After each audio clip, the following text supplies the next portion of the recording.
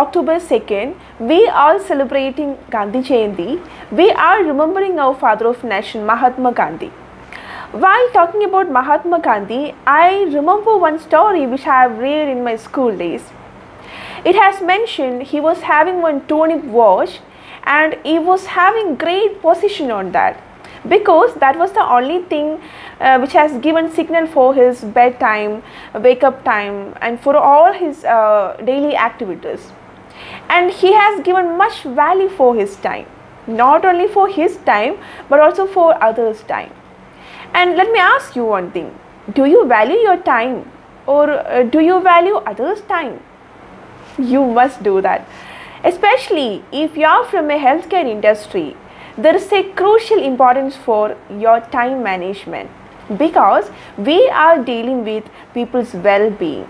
So manage your time well and satisfy your patients. Good luck.